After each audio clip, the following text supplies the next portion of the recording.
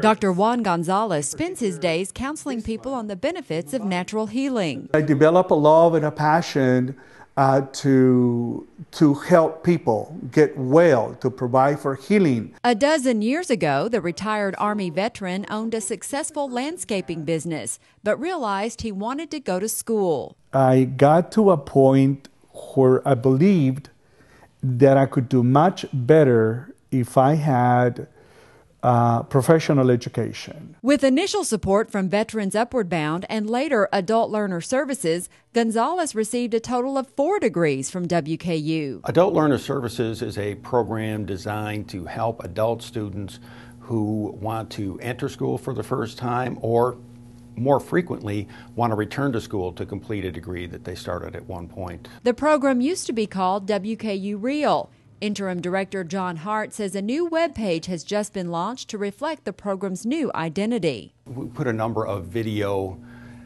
testimonials on our web pages, so that adults can hear from other adults their experiences. This isn't easy.